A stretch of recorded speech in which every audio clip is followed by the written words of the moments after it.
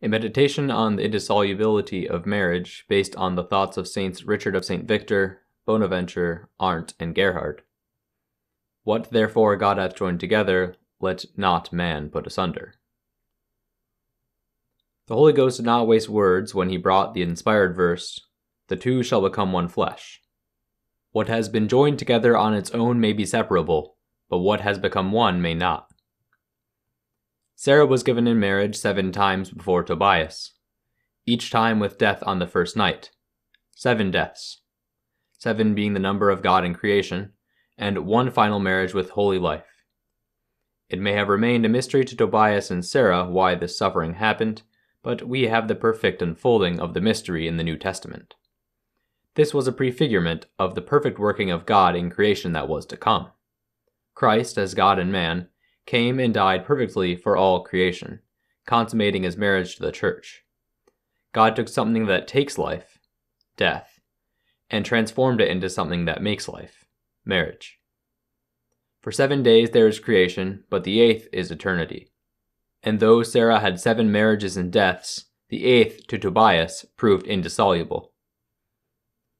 In marriage, the wedded members participate in this unbreakable union, an indissoluble knot, for God will never break his union with our souls, as we may never be snatched out of his hand, nor will Christ allow his marriage to be dissolved, as the gates of hell shall not prevail against his church.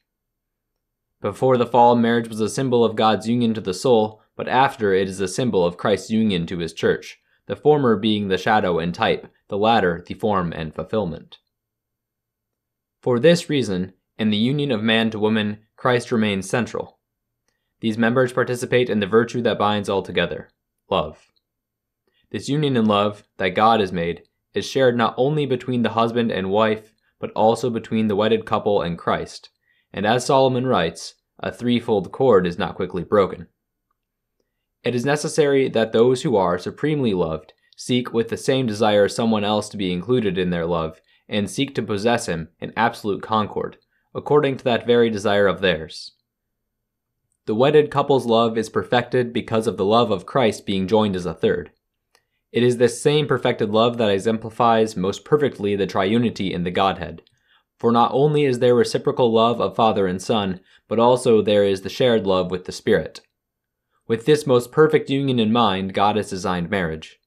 The wedded run their race together, for God has united them in perfect love, and what he joins cannot be broken. O that primal bond of Eden, the very good completion of man. O the union of hands, the symbol of 2 natures joined to one. O the threefold love, the mystery that receives threefold graces.